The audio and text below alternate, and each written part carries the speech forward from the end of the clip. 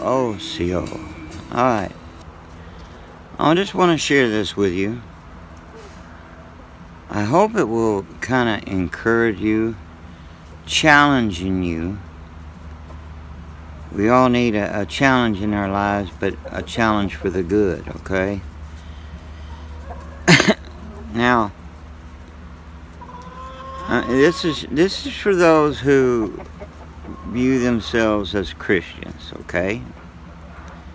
If you consider yourself a Christian, all right. Now, before I go into this, let me just say, the Lord, Yeshua, Jesus, did say, so why do you call me Lord, Lord, and do not do the things that I say? So that is a good question, right? Why does one call him Lord or their Lord? Why do they call themselves a Christian, meaning a follower of Christ, and yet does not do what he says? We always got excuses. We can come up with some humdingers on excuses, right? Oh yeah. Excuses galore, and that's what they are. Alright, and I'm going to read this to you. And now this is the Lord talking. What I'm going to read to you. This is what the Lord Yeshua, Jesus, is here in this gospel. The Gospel of Luke. It's him talking. And the question is, how many excuses can you come up with? Whether you come up with one or a dozen and everything, it won't swallow in the eyes of God, okay? When you stand before him, you can excuse it all you want, but really you're not going to say nothing because it's going to be an open book. Okay, I said enough here. Let's read. This is Luke chapter 6, starting at verse 27. But I say to you who listen, and by the way, I'm reading from the CSB. It's a little simple for some. The word is supposed to be meant to be understood. Yeah, I got all kinds of versions, and they're all the Bible. You know, but I look at it this way. What people fail to understand, the different versions are like for different levels of understanding depending on what group of people is being addressed. I have King James. I love the King James. I love the New King James. I love the CSB, the NIV, the NASB. But see, a real quick story and I'll finish reading, alright? There was a young man who was in the military. He had a wife and a little baby.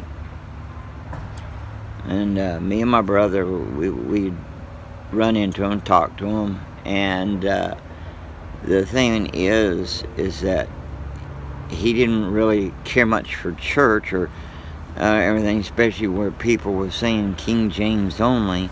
Because he did not, that's Cheyenne talking.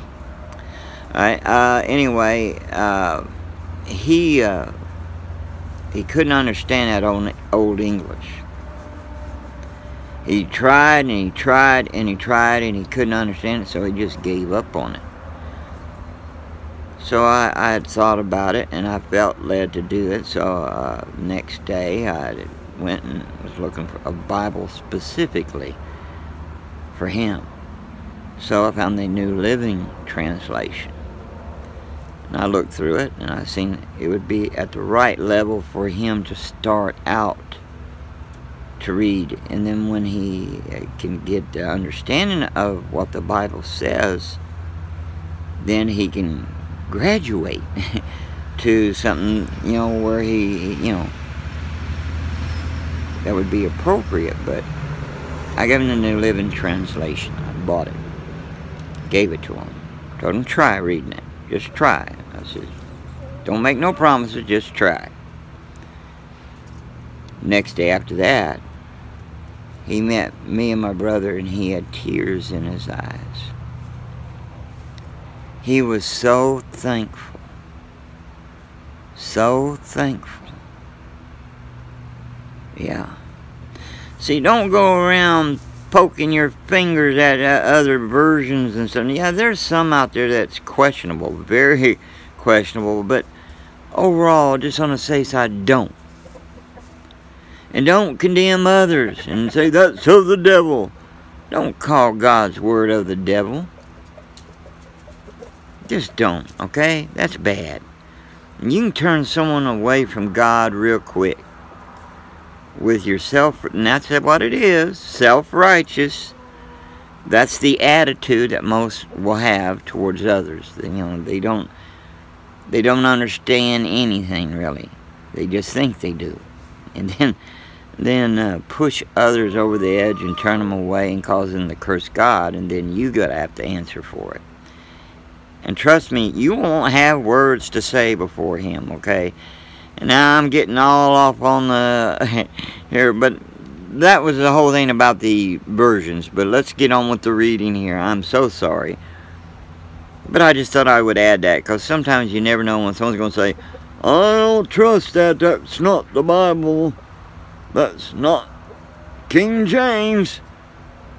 Real quick, like, that King James you got ain't original.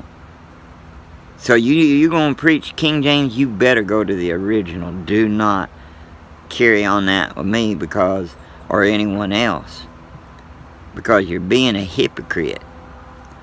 Or if not hypocrite, let me scratch that. You're being ignorant. I'm not saying that like, you stupid. No, I'm saying it like you're being ignorant and trying to claim you know something. Yeah, that's ignorant. You don't study enough, and then you go by some preacher who don't even study it himself and know the history of the translations, and yeah. But that was the reason why I mentioned all that in the first place, because of me reading out of this, alright? Where was I? Verse 27, but I say to you who listen, love your enemies.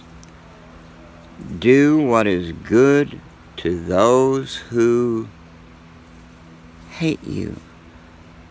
Ouch. Did that one hurt? Bless those, verse 28, bless those who curse you. Ooh. Ouch, are you doing that? He says, pray for those who mistreat you. What kind of excuses you got so far? I'm sure there's a lot of you who won't say nothing, but you got an excuse. And others who truthfully looks inside and quietly to oneself says, you know, that's right. Alright, and it says in verse 29, if anyone hits you on the cheek, offer the other also. Oh, I know about all the excuses on that one. Yeah, I've heard a lot of the excuses on that one. But that's what they are. Excuses. Not facts. Excuses. If you're a Christian, you proclaim to follow Christ, and you call Him Lord, then how come you don't do what He says? Alright. Here we go. He says here, in that same verse, and if anyone takes away your coat, don't hold back your shirt either.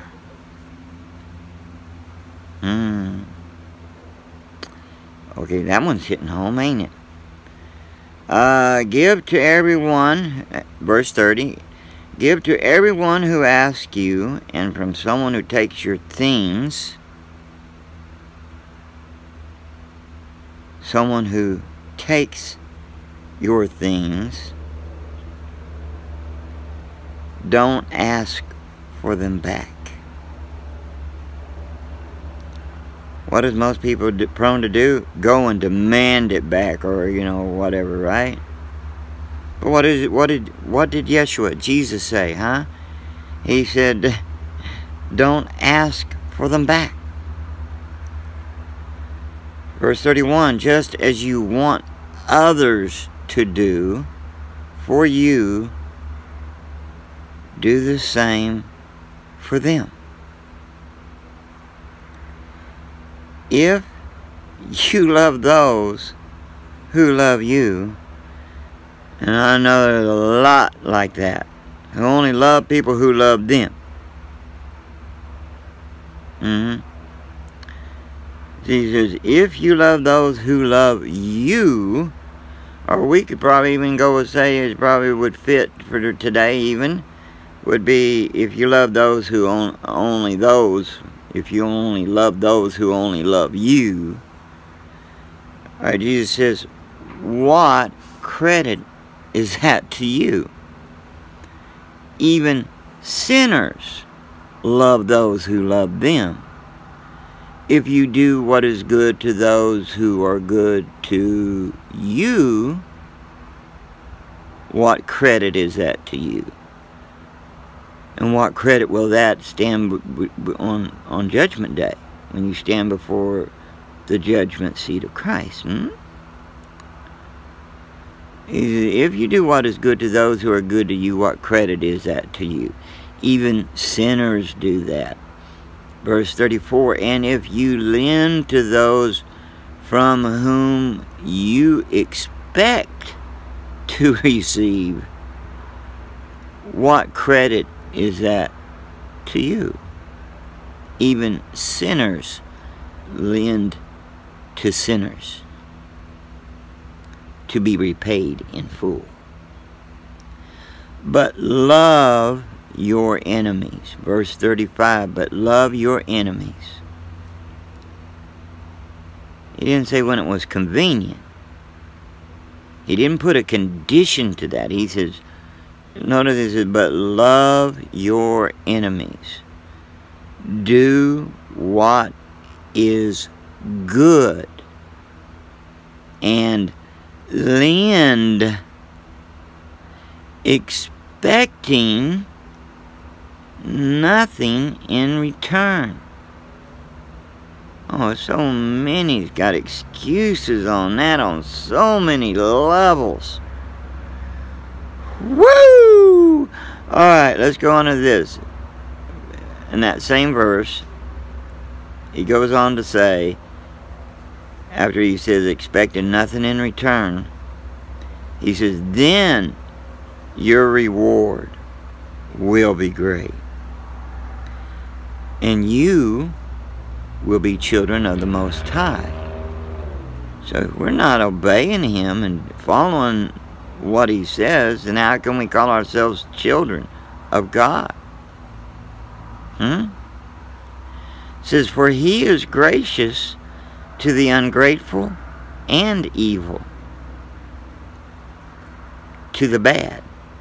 That's what, when the word evil, it means bad. So in other words, for he is gracious to the ungrateful and the bad. Alright, it says, be merciful just as your Father also is merciful.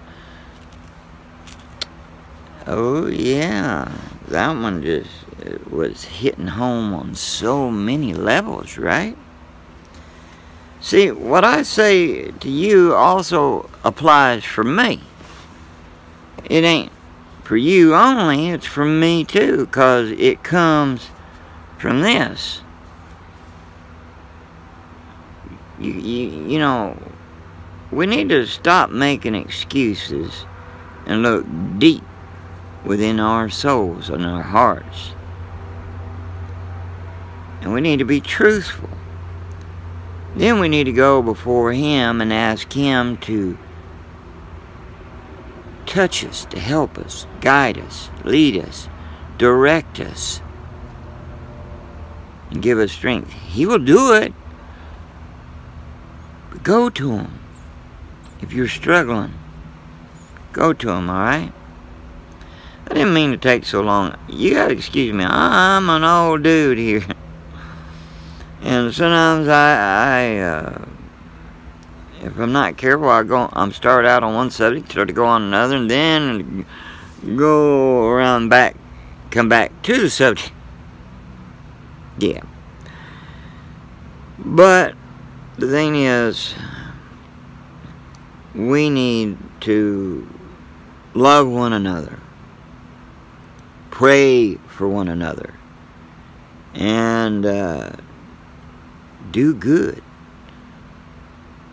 Also, not just to one another, but to those who are evil. Oh, that one's a hard one. If it was easy, the Lord wouldn't have said it. Now, would He? But He can give us the grace to make it through it, to handle it. It's not easy being tested. But see, there is a reason for it, is to help you grow stronger.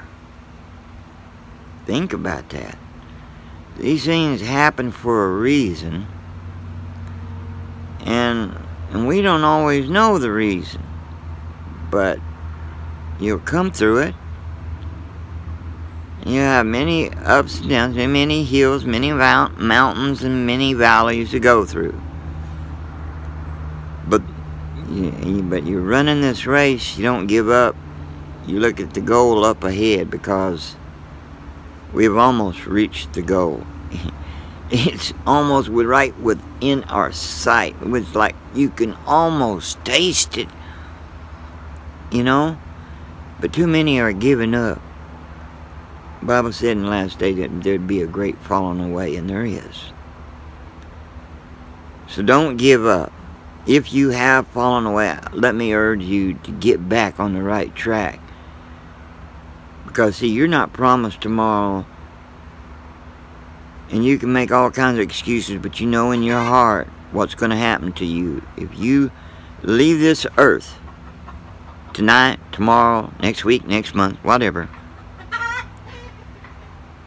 you're going to have to stand before a righteous judge, not a human judge that you can bribe or excuse your way out of it, because you won't have nothing to say, because it's all laid out before you, and you know it to be the truth, and you know it's too late. So we got to try the best we can now and stay in there and follow Him. Get your hearts right. Give your hearts to Him. Now is not the time to make excuses and worrying about that others might laugh at you. They laughed at Jesus. They laughed and mistreated the apostles. And see, true Christians, we're fixing in this country, and they're doing it, it's happening to true Christians across the world right now, heavily persecution, being even to laying down of their lives, tortured. And that's what we're fixing to go through here. So, are you ready?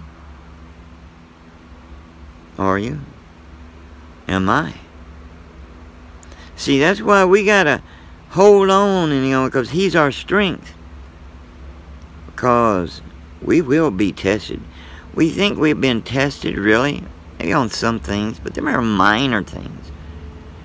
We're all going to be tested, and we're going to be tested heavily. So let me encourage you, follow the Lord, trust in Him. He is faithful. He is just. And He does care. But the thing is, give your heart to Him. And if you fell away, turn back to Him before it's too late. Okay? because He does care. He's there, right there all the time, waiting.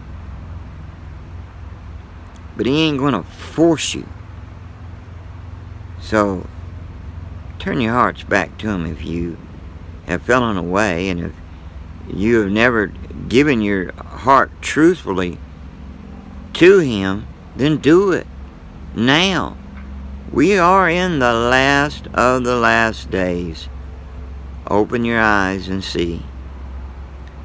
I love you, and let us pray for one another. And remember, we're not perfect. That is, we're not without flaws, but that don't excuse our wrongdoings, our sins. But God is gracious and He will forgive. But don't ever say, I can do this and He's going to forgive me, because you might find yourself unforgiven with that attitude. God ain't a fool. He knows. He knows your heart. So turn to Him. Get right with Him before it's too late. I don't claim to be excellent in, in words. I'm not a great speaker. I'm just an old man, lived out in the country. I might have been around the block, but they don't make me all wise. I make mistakes and have made mistakes like anyone else. But I'm not going to hold on to those, as an excuse for anything. Neither should you. Is that we got to always understand that there is coming a day, and it's fast approaching upon us, more than what you ever know, where we have to ask ourselves, are we ready?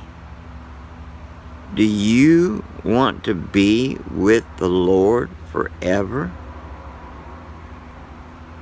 Or do you want to just keep on your present route that you're taking, the present path that leads to nowhere but destruction, to death?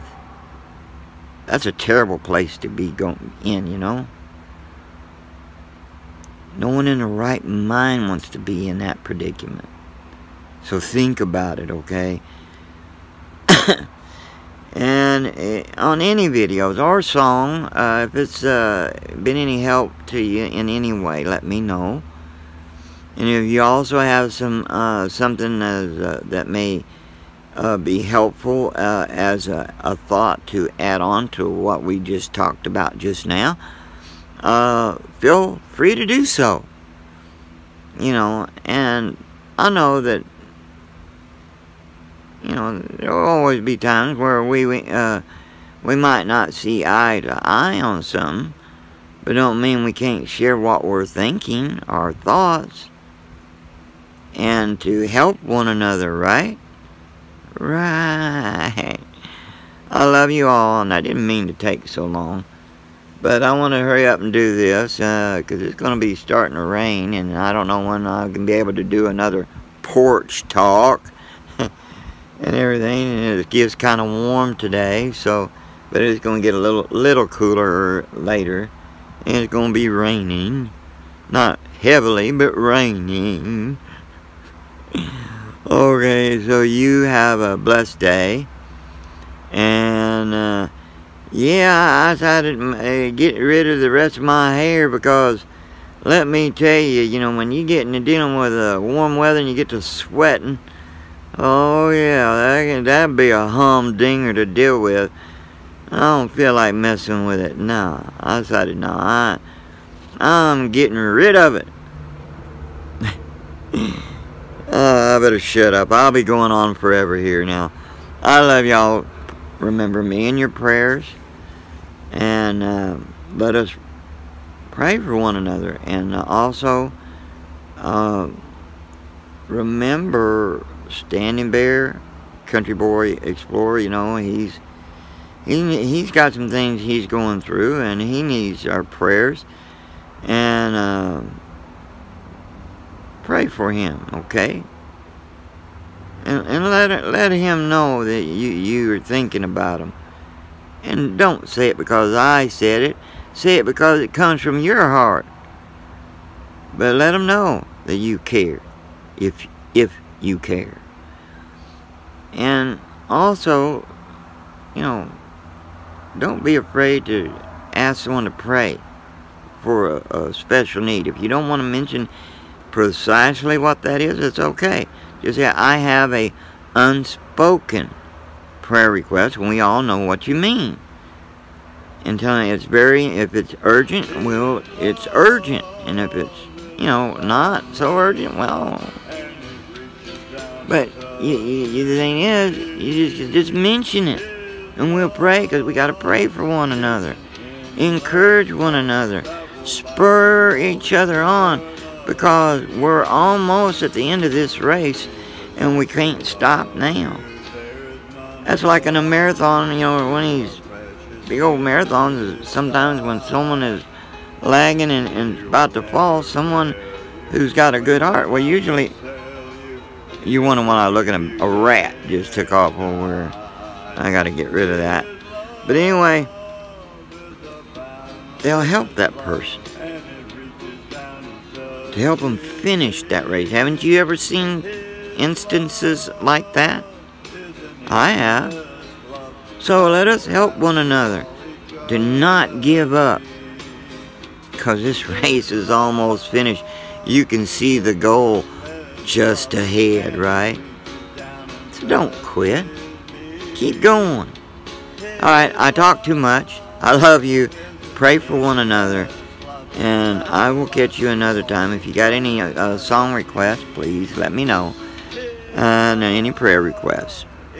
Just we can all pray together for one another. Alright?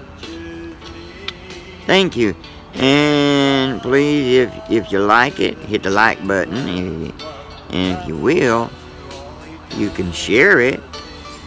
And also you can comment instead of being quiet. You can comment. Yeah. Subscribe, like, share, comment. I love you. And let us pray for one another.